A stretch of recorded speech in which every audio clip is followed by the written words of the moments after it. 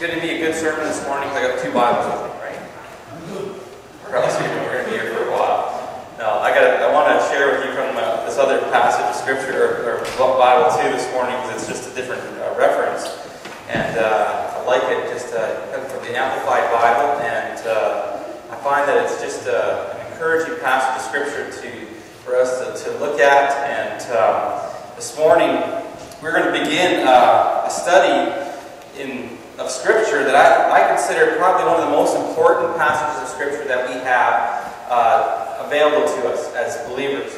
One of the reasons I consider it one of the most important is because it's a sermon that Jesus delivered to his disciples, and that was, I believe, the whole purpose was to prepare them for them to be able to go out into the world, for them to be able to go out and to encounter and to endure all kinds of things that the world would throw at them, and in lots of ways, a world that would not be very favorable to their faith, to what they would be preaching or proclaiming themselves.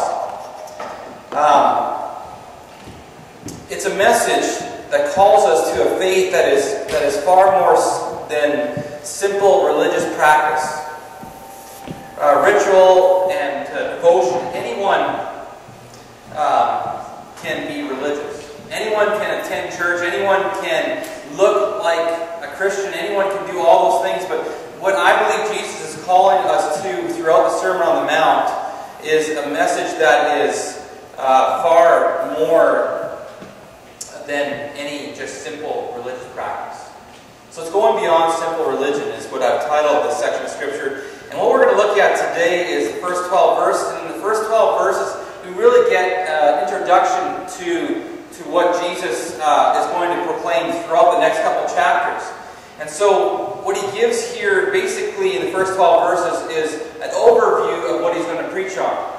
And it's interesting, if you look at this whole Sermon on the Mount, it's full of stuff that I couldn't even imagine or even think of beginning to just go through the whole thing in one setting altogether. So we're going to take quite a while, over the next little while, to get a better understanding of this Sermon on the Mount.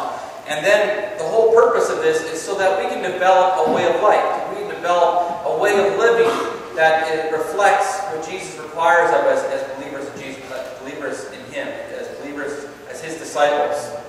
So as we begin this passage of Scripture, let's begin with a word of prayer and then ask God to just give us insight into this morning. Heavenly Father, we thank you for this opportunity that we have to be here in your house today. Lord, I know that there's many that are home because of the weather, and many that are not here just for fear of driving today. Lord, I just pray that you just be with them today. There's those that are away that are sick. I know that there's lots of flu going through our congregation. Lord, I just pray that you just be with them today. Strengthen them and give them the health, quick health back to the regular way of living. Lord, I do pray that you just be with us as we look into your word this morning. Help us to examine it. Help us to understand it. Lord, we pray your Holy Spirit's anointing upon us, that we would have our ears open so that we would be sensitive to the message you have for us to hear this morning. And I pray for your Holy Spirit's anointing as I preach this word to your people today. I pray for these things now in your Son's precious name. Amen. So we'll divide these 12 verses into three areas, beginning with verses 3 through 5. But before we do that, I want us to look at a key word in the passage that we've seen that Nathan read to us this morning. That word is blessed or blessed. It's a word that I believe is very important for us to understand, because it could be translated also as happy. I don't know if you've ever seen some modern translations. You might see that it says happy are those, or happy is the person, or whatever, however they might translate here. And it's happiness and blessing that is deeper though than just the feeling of a moment.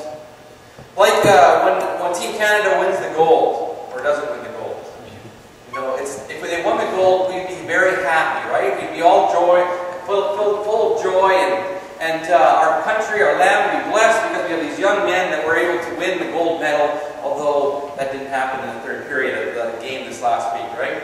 As many might have watched it or didn't watch it, I'm sure you heard about it. But the Jewish listener would understand that it had a deeper meaning. And it was not reliant upon circumstances. It wasn't reliant upon anything like that they might experience. So it wasn't based on what was going on around them or their surroundings. It was a joy dependent upon the assurance of God's blessing. And it was undisturbed by circumstances of the outside world. So as we look at this, do not be caught up by the world's definition of blessing or joy or happiness.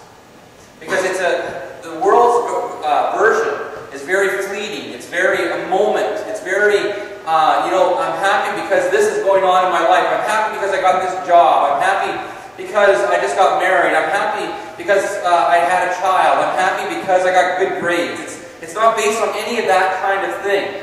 It's based on a life that is connected, a relationship that is tightly woven with God Almighty. So let's look at this passage of Scripture based on that. And we'll begin in verses 3 through 5 and look at the individual's heart personally. This first 5 verses is very much us. It's about who we are. It's about what's going on in our lives. It's about what we see going on around us in the sense of what God is doing with us. So let's begin with verse 3. It says, "Blessed are the poor in spirit, because the kingdom of heaven is theirs." How does that sound interesting? Blessed are the poor. We often stop there, right?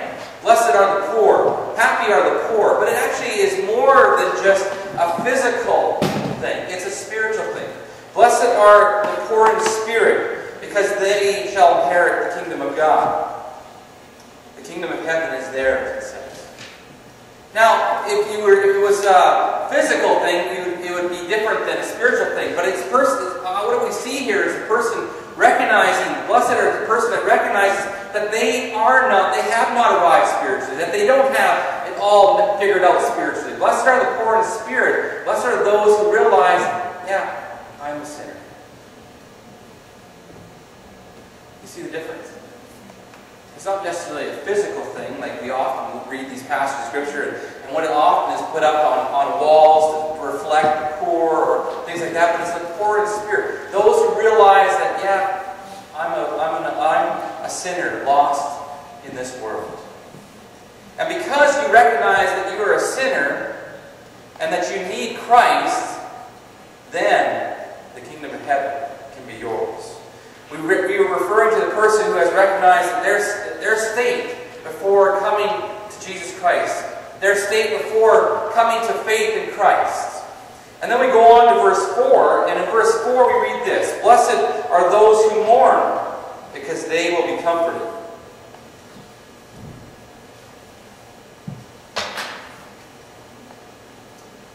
When we lose those who we love, our hearts are broken, aren't they? We're filled with sadness. We may feel lost and confused and so many other feelings that go on when we lose someone. This week we went to a funeral, and it was probably one of the best funerals I've been to in a long time. Does it sound strange? It does sound strange, doesn't it?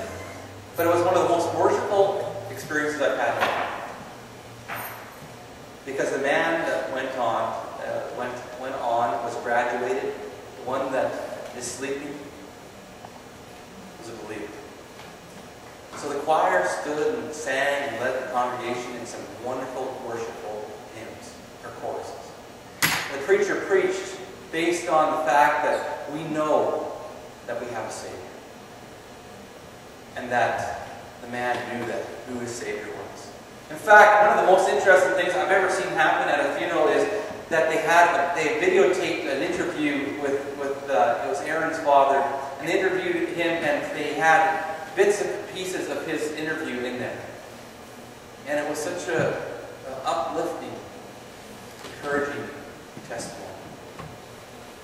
You'd never think that you go to a funeral and experience that. Usually funerals are full of sadness and full of tears, and there were tears and there was sadness, but it was encouraging to see the difference when you go to a funeral with a man that is saved. But when we lose someone, there is that sadness. In this case, we see the natural progression from the last verse. Once we have come to the point we see how poor we are in spirit, we enter into a state of sadness for our lostness. It's a mourning for ourselves. It's a mourning for how we realize that we need Jesus Christ in our lives. That we can't go on any further. That we're lost. That our hearts are broken. It's full of sadness. So blessed are those who mourn. Blessed are those who realize that without Jesus my life is lost. And that without Jesus I'm hopeless. Without Jesus I can't go any further. And they will be comforted. Because it's at this point that God can come and bring comfort to those that He loves. And the grace for you as an individual. And then we go on into this section of Scripture and we go on to verse 5 and it says, blessed are the gentle, or blessed are the meek, because they will inherit the earth. Gentle and meek is not equal weakness and an inability. But rather, what we see described here is strength under control. See a slight difference?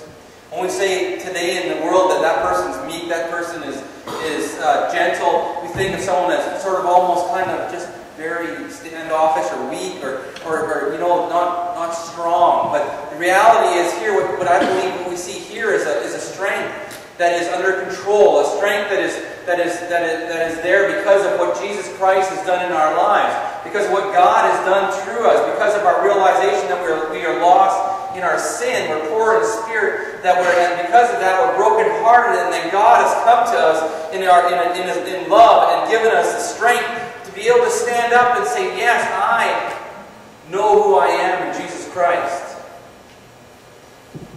Here we see a total surrender to the King of Kings.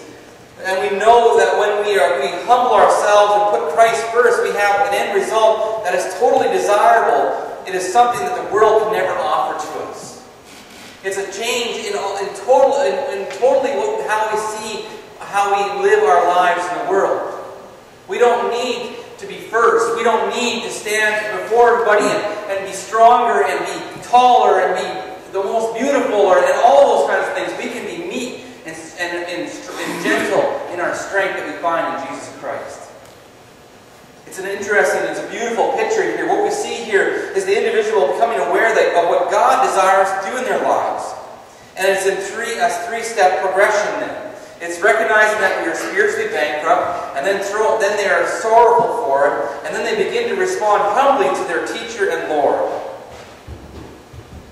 It's a beautiful picture of what God is doing in our lives, what God can do in our lives, if we turn our lives over to Him. Blessed are the poor in spirit. Blessed are those who mourn. Blessed are the gentle, because they will inherit the kingdom of earth. But Jesus does not stop here. He desires them to understand whether they can have a genuine relationship with Him. So verse 6 changes gears. It goes from a person who we are individually to our genuine relationship with the Lord. In verse 6, it reads, blessed are those who hunger and thirst for righteousness, because they will be filled. We see here a person that needs to understand that they are dying without a true and right relationship with God. We hunger, we thirst for that relationship that is more meaningful. We hunger and thirst for that relationship that is genuine and real with God. It's not just something that we go simply to church and we simply go and we pray once in a while. We simply once in a while read our Bible. It's that genuine thirst that's hungering for what God can do in my life. You need to become a person who hungers and thirsts for nothing and for nothing to keep you from walking with God. Nothing to get in the way of a relationship between you and your Savior. No longer can you just wander along just aimlessly. It's that whole desire to find that strength. As I was sitting down waiting for everybody to get a little bit ready this morning before I went to dig their car out to get us up to church this morning, I flipped on the TV just as background noise. For some reason I just can't stand quiet in the morning. I need to have some activity. And so I turned on TV and it was talking about a girl that would walk 9 miles just to get water every day, twice a day. That's hunger and thirst. A desire to be able to live, desire to be able to go forward, desire to be able to care for her grandmother and to be able to eat and drink. It's recognizing that we can't go any further without God. It's a hunger and thirst. You ever been hungry? You ever been thirsty, so thirsty that you just can't, you get almost shaky? You get that headache? Yesterday we shoveled snow, I think twice, maybe 3 times. Ardell shoveled once, Ardell and I shoveled together, and all of us did it together actually. Miko and Iris and Maddie, we all got up in the morning, we shoveled snow in the morning, and then Ardell shoveled again a little later in the day, and then I shoveled again a little later on in the day, and then this morning I got up and I had to shovel again because it all drifted back in. And you're hungry. On the way to church I said, we have to get something to eat because I didn't think I could stand before you this morning without having some food in me because I was starting to get that shake, that hunger. And you ever have your stomach growl and all those kinds of things, or you get so thirsty that you just can't function anymore? Well, that's what we should be like when we look for righteousness in God. We have that desire we have such a hunger and thirst that we can't go any further, that we can't stand alone, that we all, it's like that whole, our mouth just has to have something in it. It's that total need for Christ. A real, genuine relationship. We need to be diligently searching for that right relationship with God so that He can completely fill us with Himself and with His Spirit. Which leads us down to the last couple verses here in verses 7 through 12. And it's our relationship with others is reflected in these ones. So first we see what we need as an individual with our walk with God. And then we see what we need to have that genuine relationship with God, that deeper relationship with God. So now we go on to how we need to have our relationship with others in verses 7 through 12. Again in verse 7 it says, "Blessed are the merciful, because they will be shown mercy." Here we're talking about a person that is others-oriented. Understand what that means? So some of us are self-oriented, but this is a person that is others-oriented. They look at others, they see others and they see a difference. They see how they need to be. Because of what we have experienced in Jesus Christ, we must see all others around us in a different way. We can't see them as the world sees them. We can't look at them based on their status, based on their abilities, based on their looks, based on their amount of money. We can't look at any of those things the way the world looks at them. We have a different look. We see them through the eyes of Jesus Christ. What we have received, we should give to others, right? That mercy, that grace, that love, that acceptance, that caring, that willingness to give beyond our ability to give. That willingness to sacrifice ourselves for them without even considering self. Blessed are the merciful. Today I didn't show mercy very well. We were driving in, and driving into this community, I was so thankful that our parking lot was clear today. A couple weeks ago when we had that first big snow, I drove in with my little car, and it took me a half hour to get into the parking stall, and then I was panicking. I kind of figured I better go park somewhere else, and then it took me another half hour to get out. But today, I wasn't showing mercy. I wasn't a good example. I'm not a good illustration for the sermon this morning because I drove up here and I met another car, so I said, okay, I'll turn up the street. I turned up the street, got halfway down the street, and this guy turns onto the street. I was on, and these are huge ruts, right? There was no way I could get it. There's cars on either side of me, and he comes all the way up to me and he stops. And I said to Ardell, I'm not moving. This was not a merciful moment. I put the car in park, and I put my hands like this, and I said, I'm going to wait for him to move. And if I need to, I'll park and I'll walk to church. That's how unmerciful I was this morning. That's not what we're talking about today. It's a bad example. I wasn't, as your pastor, a good example this morning of mercy. And you know, to my defense, there was another car behind me, so I couldn't back up. I had nowhere to go. So, but that's not what he's talking about. It's here. We need to change that attitude within us. We need to have that willingness to surrender, to be merciful, to show the mercy that Christ has shown us. And then we go on, in verse 8 it says, "Blessed are the pure in heart, because they will see God." Pure, what does pure mean? Pure equals clean. It implies a singleness of purpose without distraction. We are focused. Blessed are those who are focused, for they shall see, verse 8, right? So they shall see God. An individual with an undivided heart for God's call on their life. Nothing will keep them from following God. Not strife, not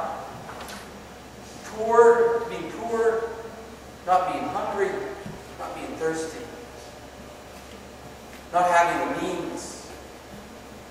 It's total, undivided focus on God. Nothing gets in the way of us going forward. They're able to see God. What does that mean? Well, it might mean that the ability to understand the heart of God and in your life. Or it also can mean only the pure in heart can enter heaven. So those who have their undivided attention upon God, those that have their undivided attention upon His call in your life, that don't get sidetracked, don't go this way, that way, and then, are all over the place. They are focused on what God has called them to, and they're able to stay on that focus, and because of that, they're able to see what God would have them do in their lives. You ever feel like you just have no idea what God wants you to do in your life? Could it be that maybe that you're too distracted by all the other things going on around you, all the other things that people are saying, or what this person is telling you, what that person is telling you, what that preacher is telling you, what that preacher is telling you?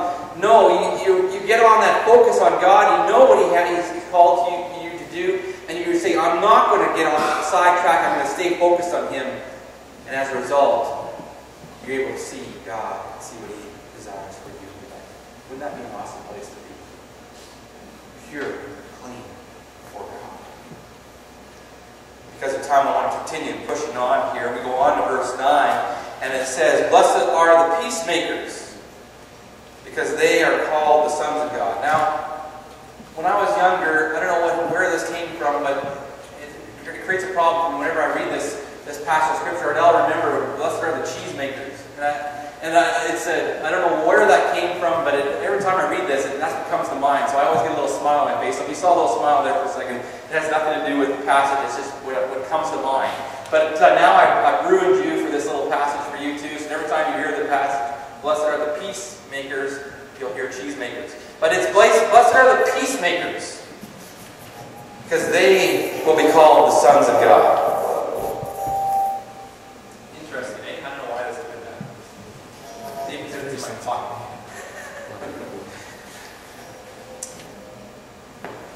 Peace here must be seen as internal and a spiritual peace. It's not necessarily what we think of in the world today. It's not the peacemakers, the peacekeepers. It's a different thing altogether. It's peace within us. So blessed are those who create peace, those who bring peace to one another. Peace around the world will only come as men and women give their lives totally to Jesus Christ's sake. It can only come from peace in the heart of an individual. Do you want to see peace in the world today? And it might be that we just need to turn this Your battery might be dead. Okay. It's not about peace in the sense of that, of what the world would see in war, things like that. It's peace in the sense of what God is doing in our lives. And if you want to see peace around us, it needs to come here first. Okay. And then we go on to verse 10 and 12. And it's interesting that Jesus spends most time here than all the rest of them. 10 through 12 says, "Blessed are those who are persecuted for righteousness, because the kingdom of heaven is theirs. Blessed are you when they insult you and persecute you and falsely say every kind of evil against you because of me. Be glad and rejoice, because your reward is great in heaven. For that is how they persecuted the prophets who were before you. Persecution because of righteousness and because of Jesus. Not because of any cause or because of life is just not fair, but for those actively pursuing true righteousness, true relationship with God.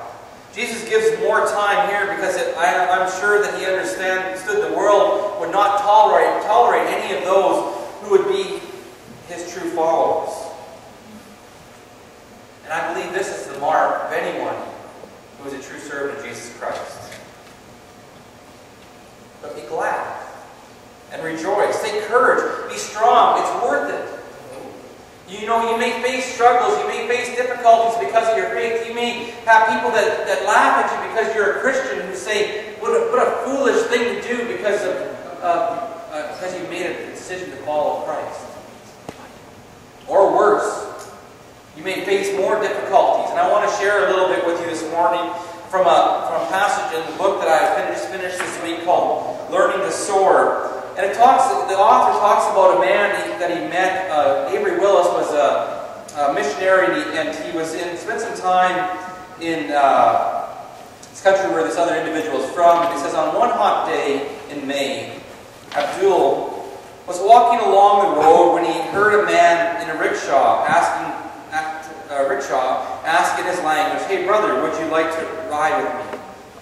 Abdul thought, "Oh, there's no one else here. Is this man talking to me?"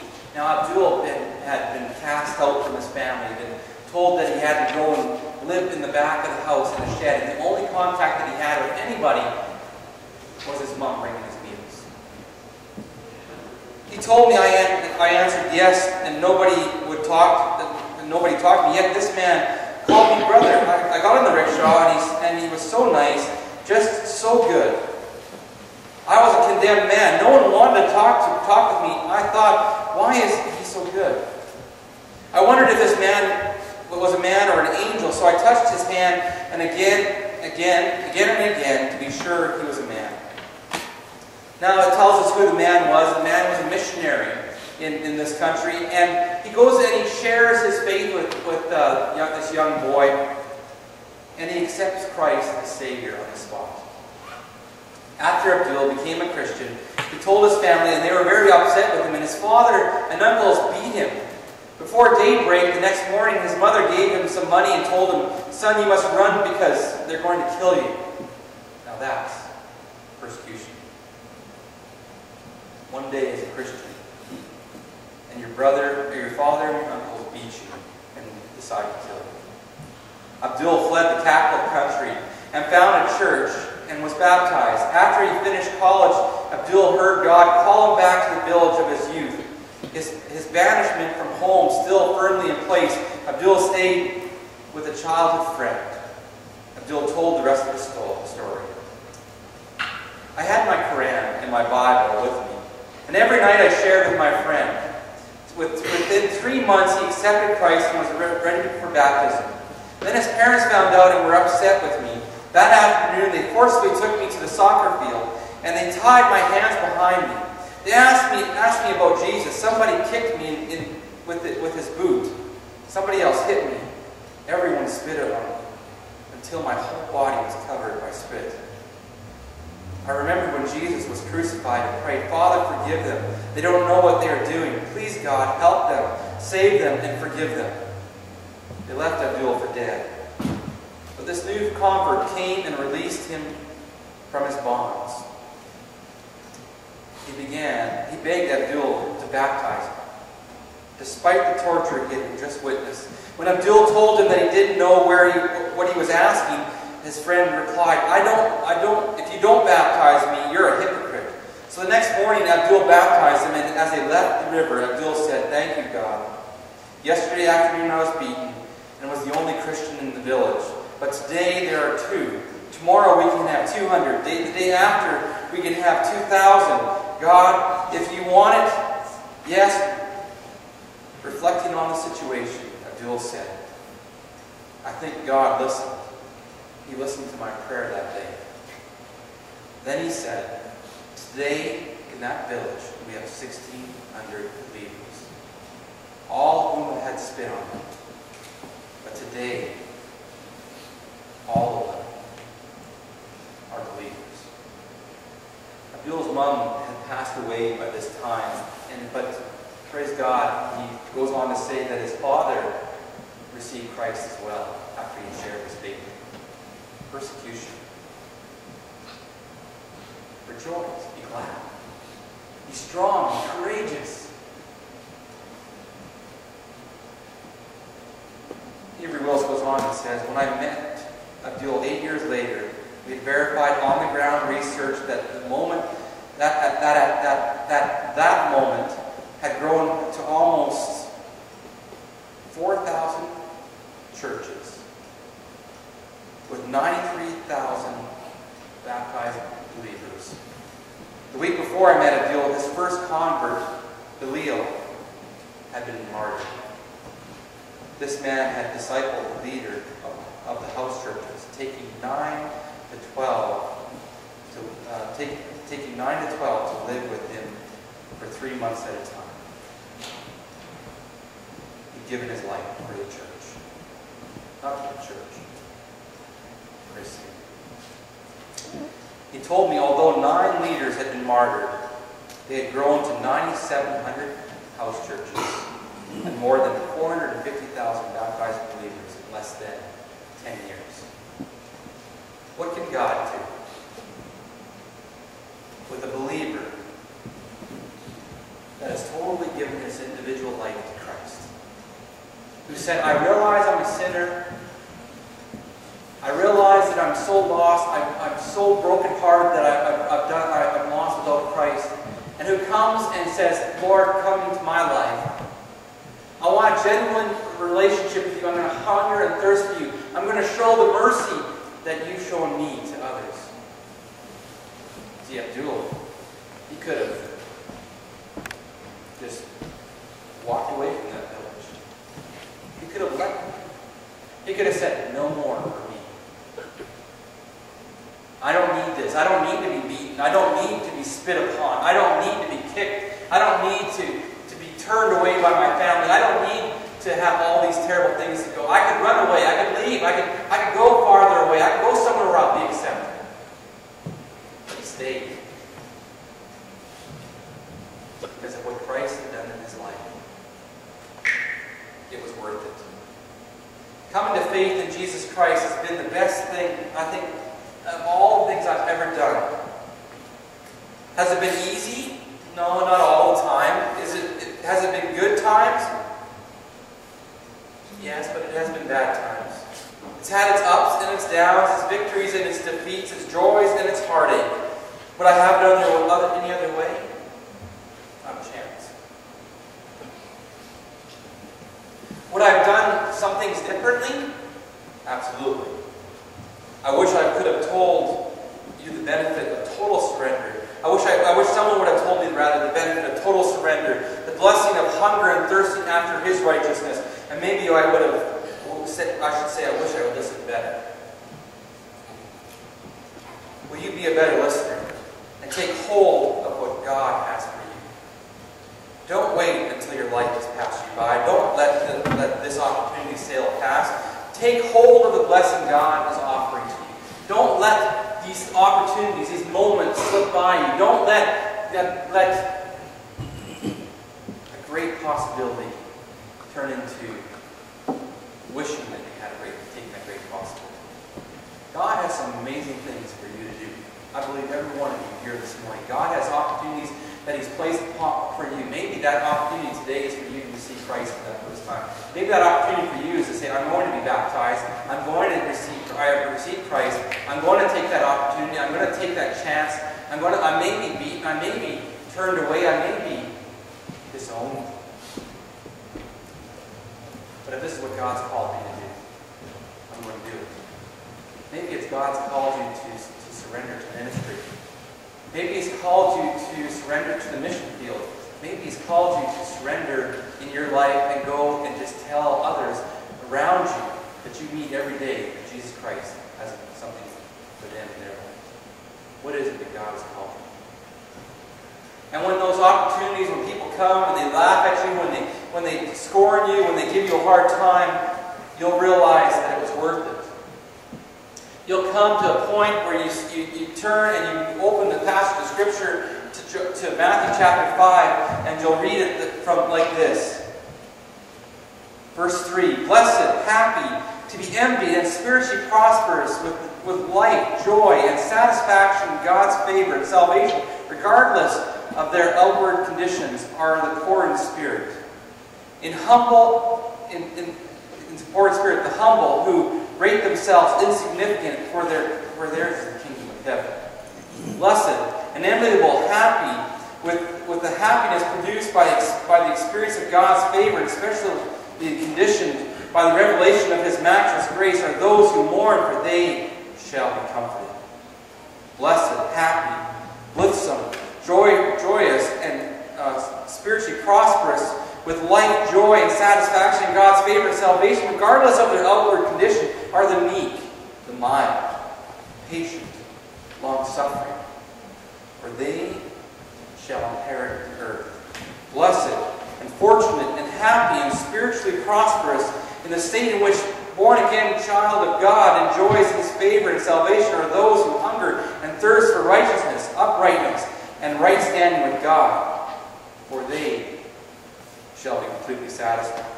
Blessed, happy, to be envied and spiritually prosperous with life, joy, and satisfaction in God's favor and salvation, regardless of their outward condition, are the merciful, for they shall obtain mercy.